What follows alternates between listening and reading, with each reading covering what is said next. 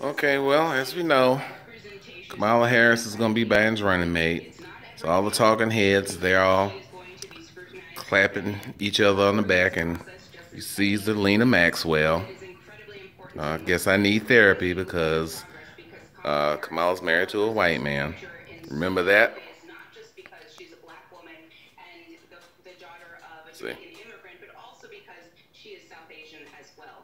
Yeah, they're gonna play that up. And they say, well, she's South Asian. Let me tell you something. Black women, as a rule, hate any woman that is not black.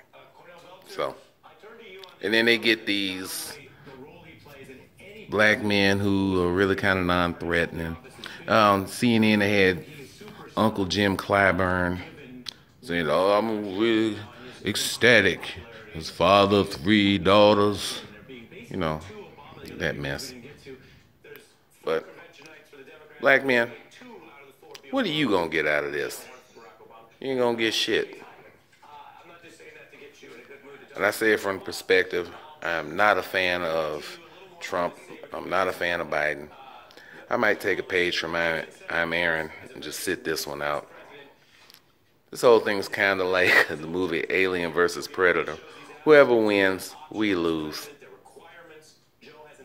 I'm out.